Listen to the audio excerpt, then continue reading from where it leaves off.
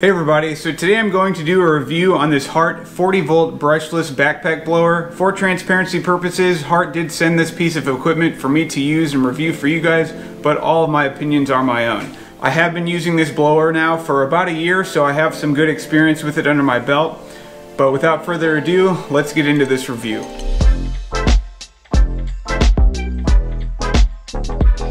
To start off, I'll do a quick rundown of the specifications, then I'll dive into some of my thoughts and opinions about this blower and my general thoughts about backpack blowers. At the time this video is recorded, this blower kit retailed for $154 and includes one 5Ah battery and charger. Like all 40V HART tools, the 40V battery that comes with this blower works with every 40V HART tool. The brushless motor provides 625 CFM, which stands for cubic feet per minute, with 145 mph airspeed. This blower has a variable speed trigger and cruise control switch. There is a boost option by the trigger that increases the power for up to 2 minutes at a time. Once this 2-minute period ends, the blower will return to its normal full throttle speed. At this time, you can hit the boost button again if needed.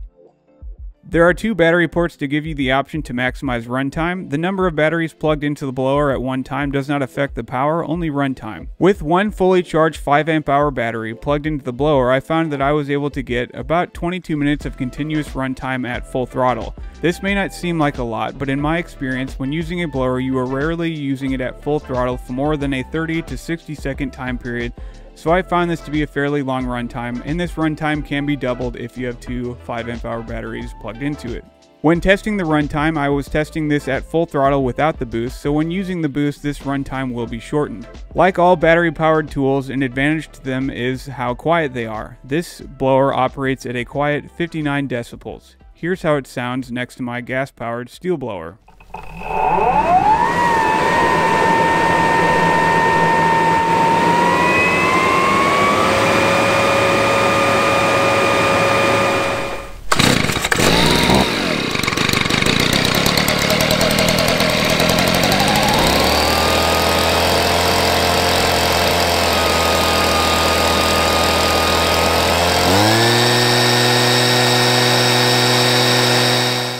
In regards to comfort, this backpack blower is extremely comfortable to wear. I have found the backpack straps to be well padded, making this blower very comfortable to wear for an extended period of time.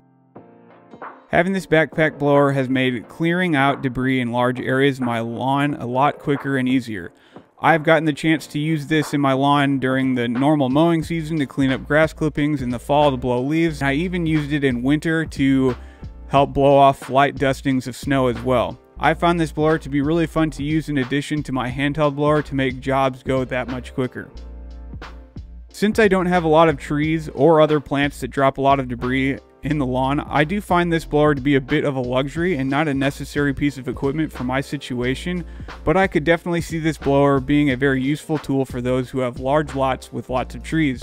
This was the first backpack blower I had ever used, so I don't have a ton of experience with gas or electric backpack blowers, but I wanted to mention something that you may want to consider before purchasing any backpack blower. In general, I don't think these size blowers are always the best options when clearing out tight spaces in the lawn or landscaping. For these areas, I would still prefer a handheld blower because I find them to be easier to maneuver in these areas. Additionally, from time to time I will use this to clean up grass clippings after a mowing, but most of the time this blower was a bit overkill for this job, so I found myself grabbing my handheld blower instead. Overall, I think this is a very good piece of equipment that is built extremely well, and I have no concerns of something breaking or wearing out prematurely. I hope I touched on all the things that you were interested in knowing about this blower. If I didn't, please leave those questions down in the comment section below. If you liked this video and found it helpful, please give it a thumbs up, and if you're not already subscribed to my channel and you like my content, be sure to subscribe before you leave.